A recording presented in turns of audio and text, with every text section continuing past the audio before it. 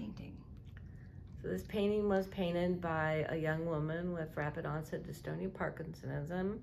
She had been normal and was in her 20s and had a significantly stressful event.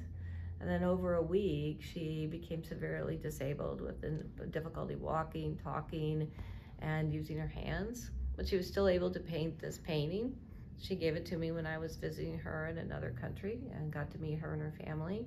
And the painting is called Hope.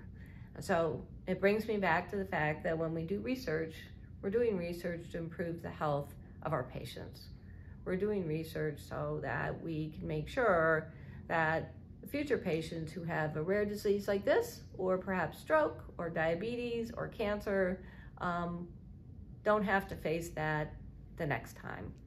So what I'd like to do is find a way to treat and prevent rapid onset dystonia Parkinsonism, just like we want to do that with all the other patients and all the other diseases.